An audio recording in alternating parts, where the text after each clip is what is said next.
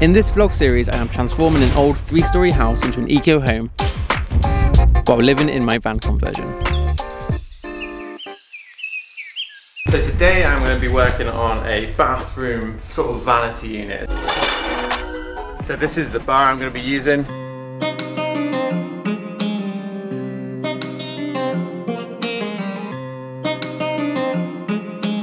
So on the top edge, I need to attach it to the wall. And I could drill holes through the metal, but it doesn't leave a lot of space and I want to countersink them. So I'm just going to pop in a couple of bits along the top edge. And basically what I'll do with these will be what I can basically drill and countersink. So then I can have like a whole bunch of screws that attach into my back wall.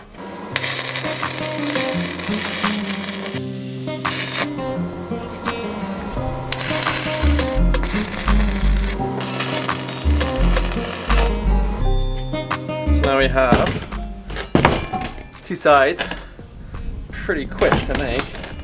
Now I need to basically weld these sides up together.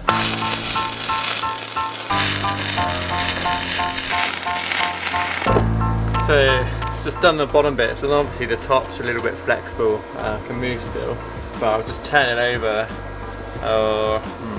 Just one of those things where you just want to think about, okay, how are we going to guarantee ourselves like a flat, level, square surface? I guess probably flipping it over, doing that side, and then might have to manhandle a little bit to make sure it's completely square when we put in the last ones. So when I go round, it's a bit of a bendy sort of thing going on here. So basically I'm just going to do one at a time and make sure it's all level and correct with the layers, and then it should work out alright in the end.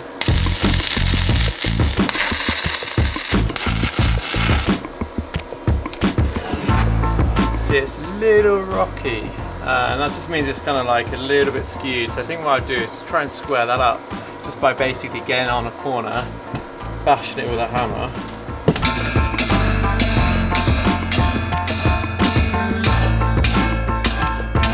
So now I'm going to put in these sort of crossbars, and that's going to allow me to screw through the metal some like or adhere some panels on each side.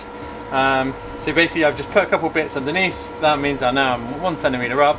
I'm just going to weld those in, pretty easy. Do that same on the other side, and then all there is really in structure left to do is some stuff for the lower shelf, just like a divider and a cross beam. And then the welding part is like more or less done. I'll grind it all down. Maybe there's like a weld which isn't quite looking that good, but I mean it's a cupboard, it doesn't have to be insanely strong. Grind it all down, see how it looks. If I need to touch something up, I can touch it up, and that's not a problem. So I'm just going to weld these little ones in.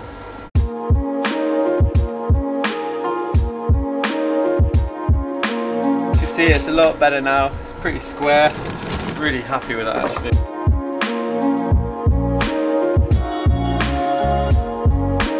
So here we have the frame. Just one nice frame, pretty strong, and basically now we're gonna grind it down, make sure those welds are good, and clean it up and get it ready for basically all the rest of the work.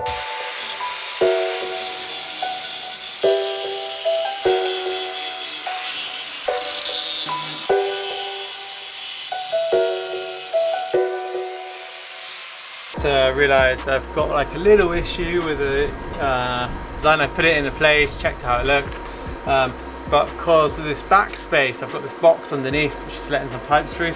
One pipe kind of gets in the way of the unit. I can't change anything with that pipe. So basically my idea now is just to basically weld like a little bypass around it. Shouldn't be too hard.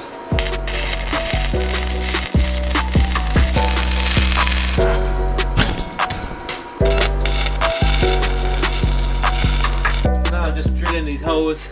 These will be what will connect it to the wall. They've just been measured off the holes. It doesn't really matter where they are that much. And I've done holes on that side, and then where the wood goes into the recess, I need to drill some holes. Need to get in there.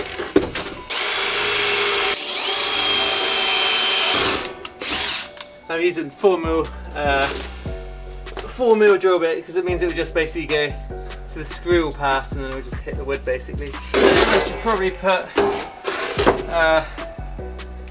a couple in this bottom bit which will attach to the base of the wall, which is like the fake wall build up, so I can just put a few in here, just to give it something to, an extra attachment.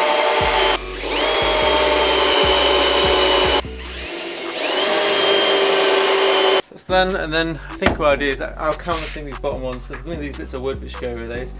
The others don't matter so much, but I'll countersink those and that'll be great.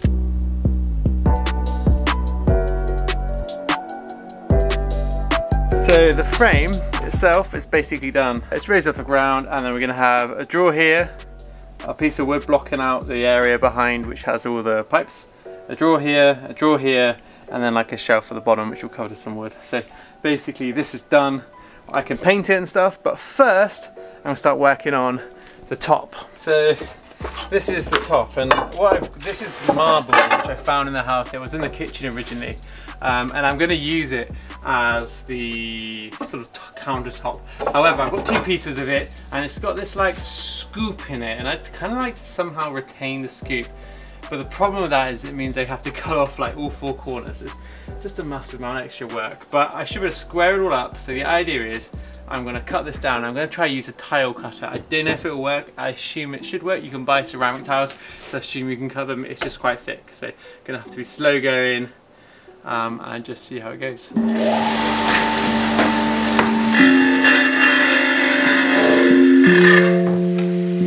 the problem I have is the blade isn't big enough to actually cut through my marble. So it's not probably the most ideal solution, but I think I'm going to have to use a big angle grinder, cut as cleanly and as straight as I can, but probably give myself a couple millimeters grace of the line, and then I can file down and try and make it perfect. It's going to be a lot harder to make this straight because the tile cutter is pretty damn good for that, really controlled, but the big angle grinder, or you can just rotate it and it will just burn 3-4 millimeters into like difficult to control and extremely powerful. But I think that's probably the only real option I have, so that's what I'm going to do.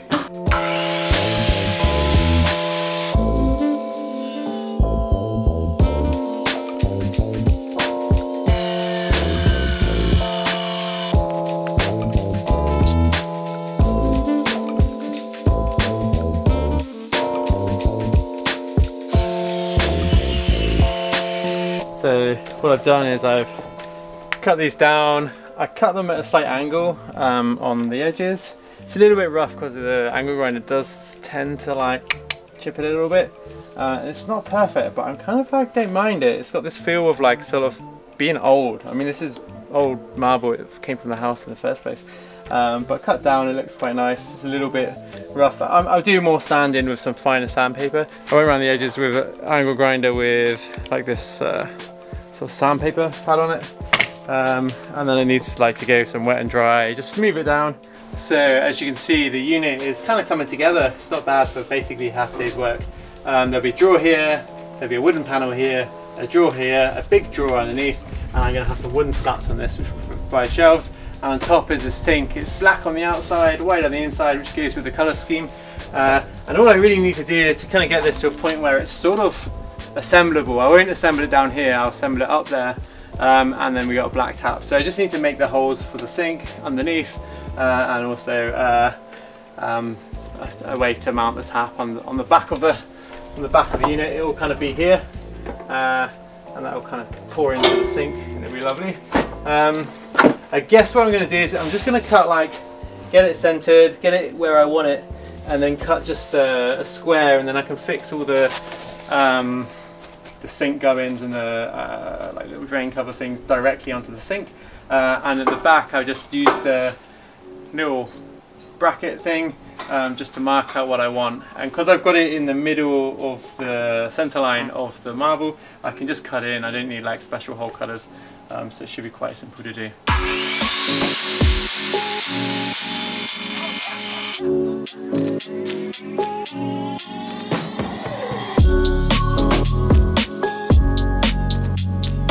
There we have it.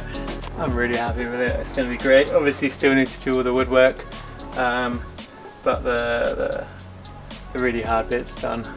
It's got this kind of old feel to it. Definitely needs a little bit more tidying, but I'm really thirsty, so I'll have a drink and kind of call it a day on this one. I probably won't assemble it till I have the wall finished, waiting for some more tiles coming in a couple of days. And I'll obviously paint it all black before it's kind of covered in wood and stuff anyway. So yeah, really happy with progress on this unit.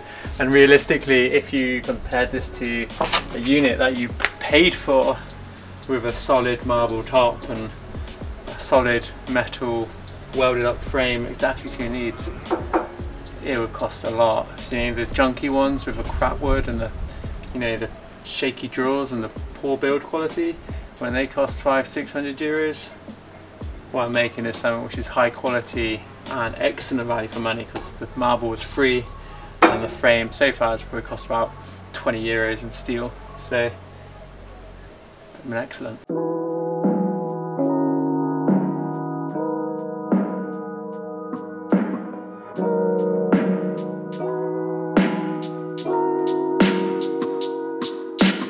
So, got the radiator fixed in, hopefully it doesn't leak.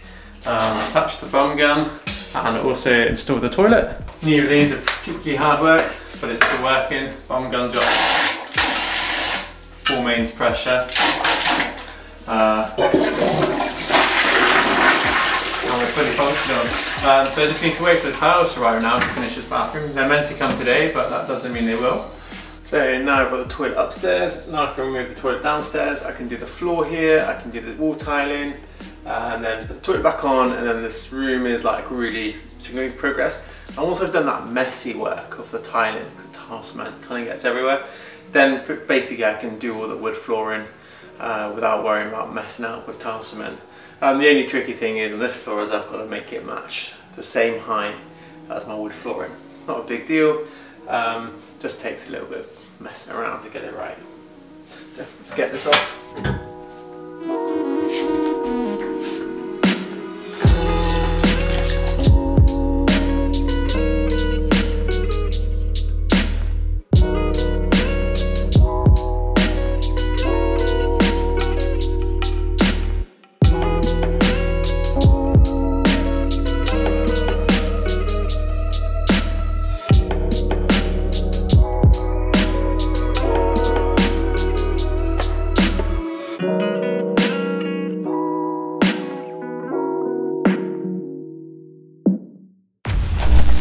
Got myself a new tool.